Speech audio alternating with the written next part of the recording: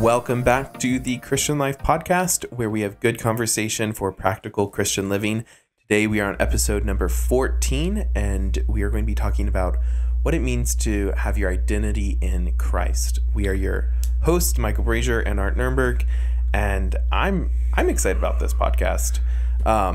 When it's such a big issue in our world today, the idea of identity. We were talking a little bit before the podcast about how we come to the conclusion that, like, when you were growing up, you had set standards and you were always trying to identify with them.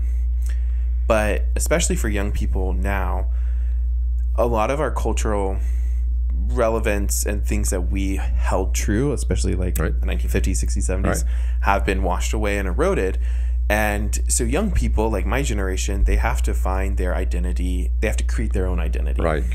And that can be really challenging, especially when you don't have, when you can hear everybody else's opinion about your identity, and you're concerned about people's perception of you and your own perception of yourself. And when you're trying to do it without the Lord, like without Christ in your life, I mean, it's just a hopeless situation. And so there's a lot of people out there, and culture talks a lot about identity, and it talks a lot about our who we should be and how we should identify and how we should love ourselves. But as Christians, I think it's important that we enter into this dialogue and this conversation and talk about what it means to have our identity in Christ, especially for young people, because they're always fighting the game of like comparison, and they have anxiety and depression about it. And so I think this will be a really good podcast for young people, especially, or people who are searching what is their identity. So I'm going to throw it over to you and kind of, I think it's important to define our terms. Right. What are we talking about? Because everybody talks about identity. So yeah, take it from there. Okay. Yeah, that's the important thing here, is to get a lot of definition done, because there are so many, different discussions around the whole idea of identity. Yeah. There's just a lot of said, and it may be true, but they're not using the same terms, So even among Christians, there seems to be the idea of my identity in Christ can be used in different ways. And again, I'm not saying that one's right, one's wrong. It's just they're using their vocabulary differently. And so if we're going to discuss this, it's important that we have a common, this is where we're going.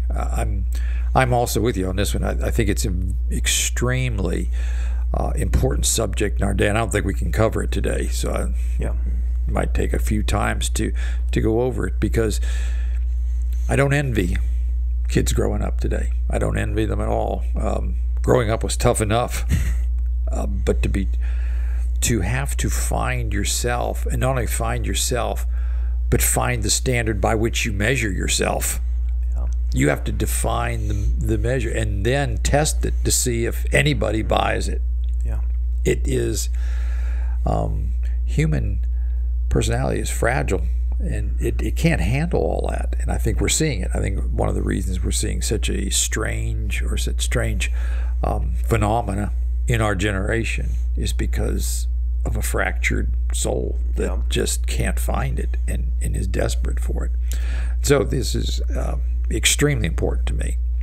So the first thing I think that we need to think about when I'm thinking about identity, I'm thinking about, there's two sides to that. On the one side, there is what is true concerning me, but a whole nother side, which has to be, is how do I perceive what's true concerning me? All right. I'm 6'2", or I was at one time. Anyway, but at 6'2", I realized in church that I was taller than people, because when we stood up to sing, I could look over the congregation and short people couldn't. Okay, so in that particular case, my perception of my height and the reality, my identity as a person who is 6'2", are pretty close to reality, because I have a reasonable way to measure that. When we get to other features of our being, how intelligent are we? How and again, let's face it, it's part of culture. how attractive are we? Yeah. How good is our personality? Those are harder to measure, and we can have different perceptions. So I'm thinking first of all about this whole matter of what is my real identity, and identity brings us down to just a really important matter. It can only be understood by relating it to another person. The reason we think about what is my identity is because we want to match up to what someone else expects from us. There's a big herd mentality to it. Yeah. Like, you want to fit in. Like, Yeah. You don't want to be the odd person in the group. Like, you want a community. You want people to be supporting you and around you. And so we're always trying to, like, perceive, how are they perceiving us? Right. And how can I change to fit in better with right. them? And it all has to do with the people that are around us. So if we're going to think about our identity in Christ, we have to start with that. Yeah. There's people I don't care about what they think of me on this earth completely. People in Uruguay. Yeah. I will never meet them. They would probably look at me. I have no idea of the culture of Uruguay, but suppose I was there, I wouldn't care what they thought of me. But I do care about what other people think of me. Yeah, because it matters in your culture right. setting. So if you were to write a resume, okay, you write a resume as an identity. I'm going to identify myself to a business, to an employer, attempting to get that employee. So here's the things that I would put down on that resume. What I write down is related to what I think that person wants me to be and what's important in this relationship. Again, we'll take it your generation right now. So you're single. So if you're going out on a date with somebody, your concerns, if you say, what do I need to be in this date, is a whole different. You're not going to write down the same things about your identity. You're concerned about different issues when you're trying to get a relationship with a person than when you're trying to get a relationship with an employer. So that identity has to go back to that matter of who it is that I'm concerned about. And I think that's a huge one in our day. I don't know because most of what we write down on that identity issue when we're thinking just what is my identity has to do with the culture that you had imprinted on you when you were growing up. I still think, whether I like it or not, like a person from the 1950s and 60s. That's when I was young. That's the culture. So that the standards of that culture are still deep to me. So when I'm thinking about what should I be to people, well, this is what I should be to people. So that I tend to still wear certain things when I go to a wedding. Yep. Culturally, that's what you because it's important to me to perceive or to honor a bride a certain way. That's what was trained. It's in there. Yeah. It's going to happen. All right. So what I want to be, how I want to identify myself here is determined by that. You're in a different culture. Now, I was aided, as you said, and this is why I think we need to take some time on this one. I was aided by the fact that there were real boundaries. Teachers taught you certain things. Teachers expected you to be certain things. Churches expected you to be certain things. Your neighbors expected you to be certain things. Okay, now we've moved to a culture where we've put a great deal of emphasis on unconditional love, which to this culture, as far as I can perceive it, this is my own perception, unconditional this love in this culture is let me be whatever I want to be.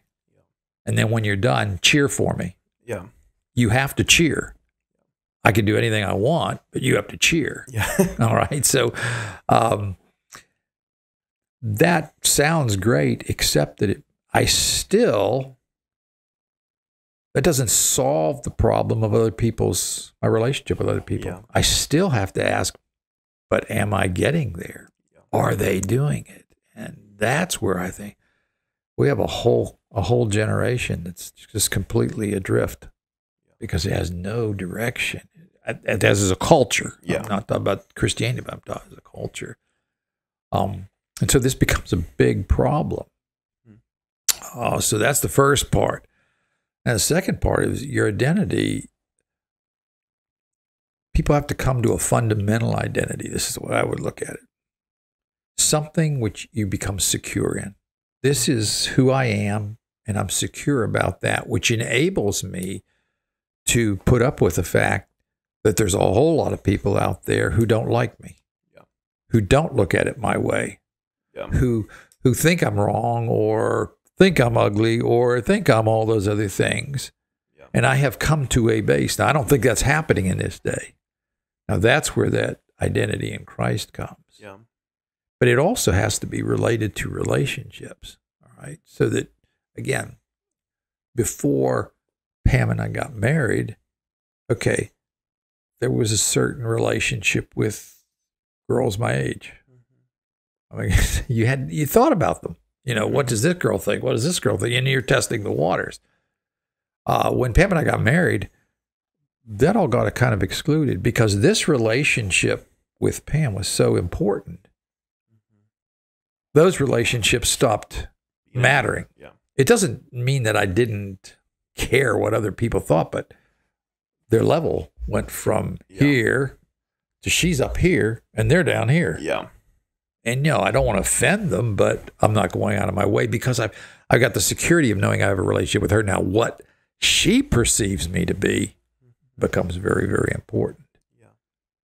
And I think that brings us kind of close to the whole concept of what does it mean to have our identity in Christ. Mm-hmm. When I put down on this list, what is it?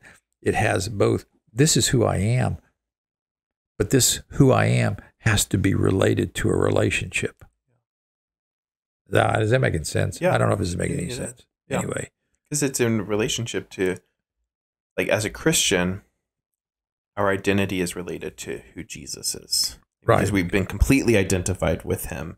Right. In his life and in his death and in his resurrection. Now we have certain things that are true about us. Right. With God, with the Father. Right. Because of Jesus. Right. But that relationship is the important one, is the one between us and the Lord Jesus. So, yeah. And that has to become my mentality that because of who the Lord is, I am now rightly related to God. Mm-hmm. And because this is where we have to come to eventually, because I'm rightly related to God, it doesn't matter. It doesn't mean that I'm not affected by other people's opinions or I don't take them into consideration, but this is my security. This is where I go back to. We were talking about it before we started. I kind of think it's like little children when they're little. All right, we're going to say up until, say, they're 6 or 7 years old. Their whole world is inside of a home, assuming that they have a decent home. So if mama loves me, it doesn't really matter. I don't like it when Billy across the street doesn't like me, but I retreat to my home and it's okay. And Billy doesn't matter because ultimately my real home or my real relationships inside that home. And I think later on in life, it's just psychological development. You move outside of that home. And then this is all out here. And then Billy's opinion does matter. But at the beginning, it's kind of like that. And I think that's more or less what happens to us as Christians if we get hold of it. Because our relationship with God is right, and that's what's fundamental. I can keep other people's opinions in perspective. They don't finally affect my overall outcome. It doesn't matter. I can say that. Mm-hmm. That's the way I perceive the life of the Lord. Yeah. How did he live? He had a relationship with his Father. He said, okay, you all deserted me, but my Father's still there. That is so anchoring to his soul on this earth as a man on this earth that doesn't mean that he wasn't hurt when Peter betrayed him or Peter denied him. It doesn't say that doesn't hurt, but he's still secure in his Father. Yeah. That if Peter steps aside, I will feel that pain, but I won't be disturbed. I won't be knocked off my course. Yeah. That's not an easy place to come to. That's why we need to talk about what it means to have our identity in Christ. It's easy to go through the list of these are the things that are true for me. Yeah. But then not respond in faith by saying, okay, because my relationship with the Father or with God is right, I can now live peaceably and lovingly with people who don't agree with me and don't like me particularly or don't think I'm all that important.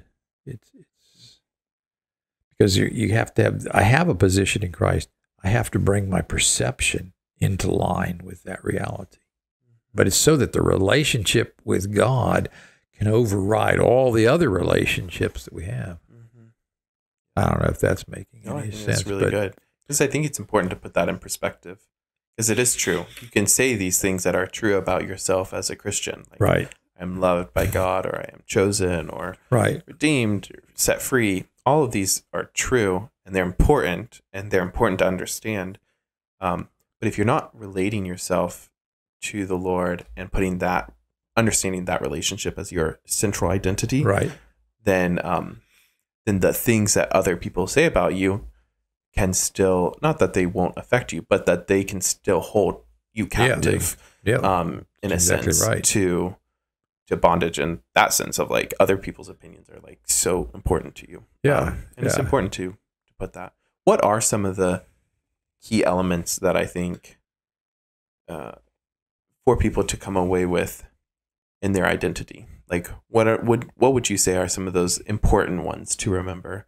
You mean in identity in Christ? Yeah. Yeah. Okay. That is the important feature. This is the way it works out. Okay. I'm a lost man. Okay. I'm wrong with God.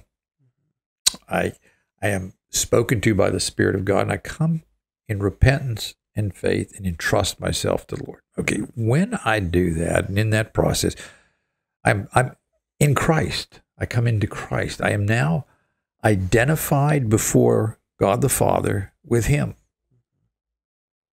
which means that he sees me in him, identifies me with all that the Lord is. Some of those, the most important, which we think about immediately, is the problem of my sin is taken out of the way. Right? God hates sin. As long as it's in the way, there is no peace with God. But once that's out of the way, we call it justification. I have a perfect standing with God, which is not based on anything I did. It's not based on anything I did. And that's the first step. And we can see how this becomes a problem because, okay, that's true. But then I can perceive that, well, yes, but I'm such a poor witness. Or I just don't love people the way I ought to. That's probably true. It's probably true. And God isn't unconcerned about that. But my relationship, my identity, is one of being totally loved. Yeah. Here I have unconditional love because there was nothing in me that drew it out in the first place. So nothing in me can thwart it. Yeah. Once I entrust myself to him, he saves. Mm-hmm. That becomes just a huge feature in my experience. Yeah. It's such an important one to remember because and especially like the evil one, you can be hammered on a lot of things like your guilt and this, but if you go back to the reality that you were rescued despite who you are, right, and what you've done, like because you've added nothing to it, to your salvation, and Christ loved you while you were still a sinner, and he died for you, And then you've been set free, and you can live in the identity that you're completely justified in God. Yep. The Father, he smiles upon you, and there's joy in that relationship. Because the Father doesn't, I think we talked about this earlier on, like a good loving Father, you may have messed up, but their love for you is beyond your mess up in your life, right? Like, I mean, if you have I don't have kids, but if you have wayward kids, but you still love them, like, because that's part of it. And the Father loves us as children. And so if you hold that true in your life, I think that's a huge one. And that can help you overcome a lot of the things that people struggle with when you go back to that reality that you are totally justified, you're totally made right before God, and what he says about you is true, and that he does love you, and there's joy in that relationship. Right. And as a loving Father, he will take the corrective measures. Yeah. See, I'm secure, even though I might not like the corrective measures. Yeah. I know that he'll take them. He isn't going to desert me. He isn't going to leave me. He isn't going to throw me off because I made a mistake. He's going to do what's necessary to lovingly bring me back around because I am in Christ. And when I committed to the Lord, God committed, if you would. He made the provision, but at that point, he commits to fulfilling everything he promised about my salvation. He is the one that's going to bring it to pass. I have to live there. And because that's so, then all of our other relationships, they can be put in place. And this is where I think Paul comes in Romans chapter 8. Because I'm loved by God, and that sets up a love which is going to be eternal, that, as we talked about before, I am eternally rich. I am eternally secure. I am not because I am something, but I'm in Christ. Yeah. That's my identity. And because of that, I can live on this earth, and I can do the will of God. It's all coming out of who he is. We could go a long way down, but even in this discussion, okay, here we are, we're talking. What difference does it make that we're doing this? Right? I could go home and say, what difference does it make? Well, the difference isn't because of anything I am. It's because we're talking about if I have a heart, which he's produced to serve him, then because I got this identity in Christ, he will produce fruit. That's what he said. Yeah. He will do that. And this will have an effect. Yeah. Because, again, it just will have that particular effect. Will it have effect on millions of people? I doubt it. Yeah. But I don't have to worry about that because I have an identity in Christ. Yeah. He doesn't love me because I reach millions of people. Yeah. He loves me because he loves me. Mm-hmm. And I can serve him. And if he chooses for one person to be blessed by this, praise God. That is completely in his realm, which sets me free again. I don't have to go back home and measure my identity in terms of my ministry, which is inside of ministry is a big problem. Yeah. Measuring who I am. Because I think this becomes a big problem with the self-image. Yeah. And this is where the problem comes. Okay, I can talk to you about my identity in Christ, but then what happens to people is they're still measuring their worth by other things. They measure it by other people. Mm-hmm. So that a person, you can tell them all day long that they're complete in Christ, but I'm not smart. Okay. Yeah. But the not smart isn't in their relationship to God. It's in their relationship to people out there. Mm-hmm. What has to happen in our identity in Christ is we have to absorb this and say that the fundamental relationship is so secure, we have to aim at that security. And that it is set because of what Jesus did for me when I was completely ruined, when I was worthless. And knowing who I was, knowing my personality deficiencies, knowing the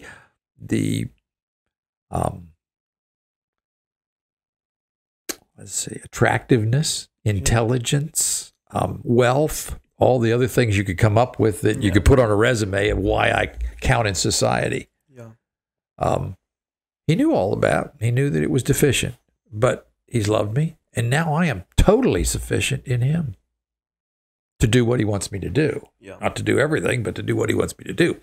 So that brings me to security. But if I don't go that route, then I keep measuring my worth. I'm asking the Lord to make me something that will appeal to people out there. And not going to happen. It's just not going to happen. So I don't know if that gets confusing, but this is my concern, is that we hear this, but then we keep measuring ourselves by another relationship. And it has to do with a relationship with people, whoever they are. Does my husband love me? Or do my children pay attention to me? Or do the people online give me a thumbs up or whatever it is that happens, however I'm measuring it? How do people then change that perspective in their lives?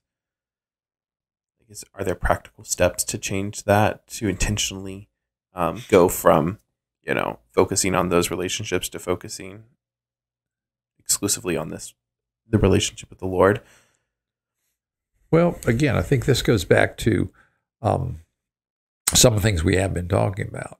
We have to actually take steps. God works within us both to will and to do. He wants us to do of his good pleasure. He wants us to think a certain way, but we have to do we do have to take the actions. We have to recognize this is what I am in the Lord, and that's what's important. And we already are programmed mostly towards people outside. Let's face it, we're all programmed that way. We all care about what they're out, what do they think of me? Am I part of because we all want to be part of the group. I mean, it's this way we were made. We were made as social creatures. We aren't made as hermits. All right. We were made to live with each other. And that perception is extremely important to us. But I have to put this one as more important. I have to make that. So I have to say, it doesn't matter. Let's go back to the ministry thing. It doesn't matter whether or not I am accepted by thousands of people. It matters whether I am serving the Lord and loving him and living in this relationship. Yeah. When I begin to feel like, well, I am a failure because I have to say no to that.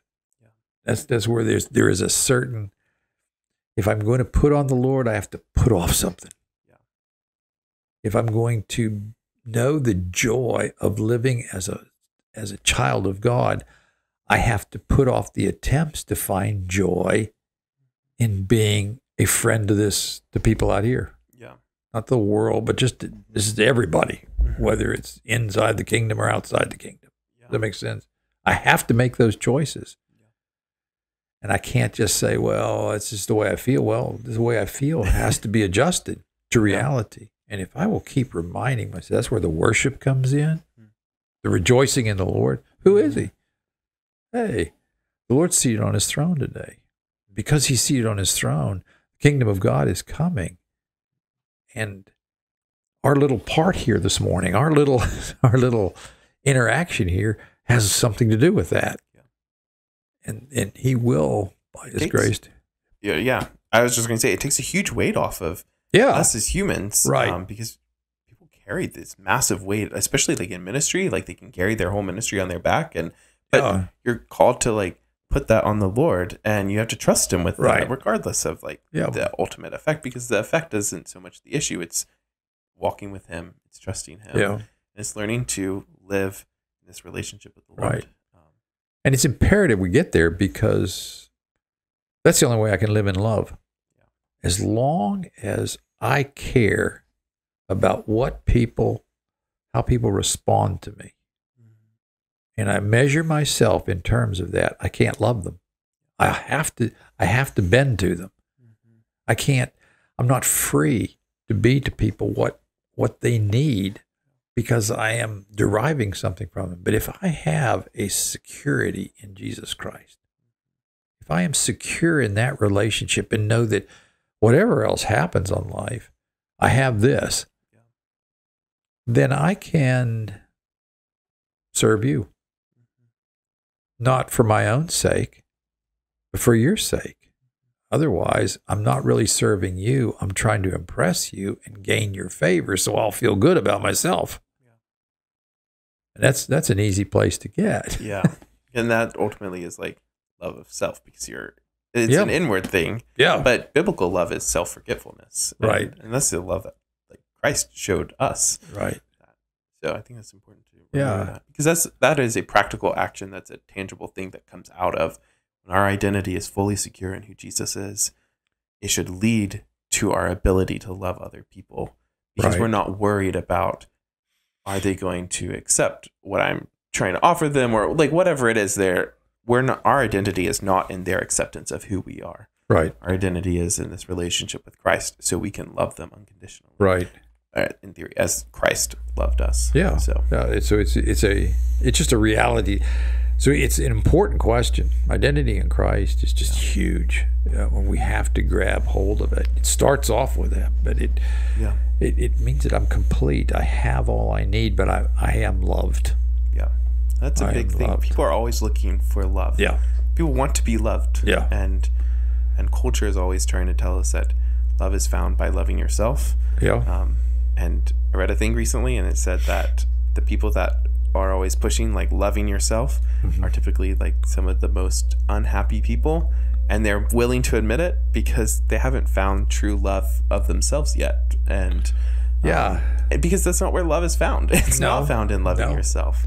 And I think it's important to remember. Yeah, it's an impossible, and I feel for them, but it's an impossible place to come to, because the reason they had a distaste for themselves before that they're trying to overcome is because they weren't matching the standards that people wanted them to match, or they perceived that they weren't.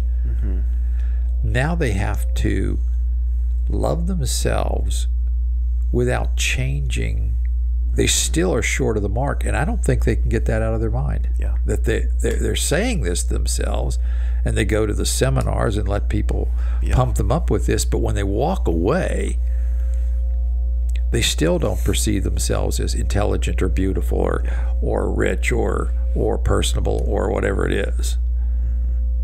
And they're trying to love it the way it is, but it isn't working. It isn't working. And that's a huge thing that we as Christians can put out there, like to unbelievers and especially young people, because they're looking for something to find to love them. I'm not explain that well, but but they're looking for love, to be accepted, and like as Christians we can say, but in Christ you are loved, like you are fully accepted. Right. How you come, it does not matter, because in Jesus He is going to rescue you, and He is going to change you and make you an image. And in the Lord I can help them. And here's the way you can help them. If this is a person trying to come to a place where they love themselves, because anyway, whatever. But if I am secure in Jesus and in the Father's love, then I can love them, and they begin to feel what it is to be secure despite who they are, instead of trying to love themselves because whatever it is. But it's not artificial anymore.